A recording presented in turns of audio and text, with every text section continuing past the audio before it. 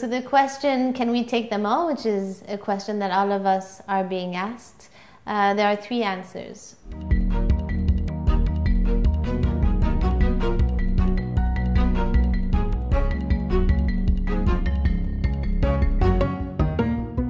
One is, it's not a choice, it's an obligation. So there's a humanitarian obligation to welcome people who are fleeing conflicts in which oftentimes Western governments have been a part of.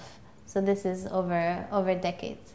The second answer to the question is that Europe can take them all if there's the political will for it. So let's start with a common asylum policy in the European Union.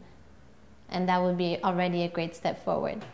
And the third response is not only we have to, not only we can, but we should, because Europe should be thrilled to have refugees and migrants coming just from an economic standpoint. And here I think we can take example from the business sector.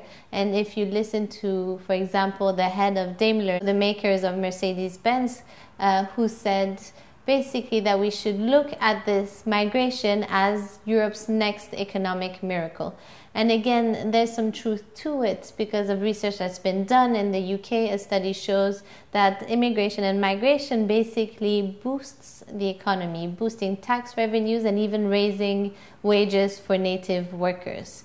So that's how we should look at the issue, and that's how we should respond to that question.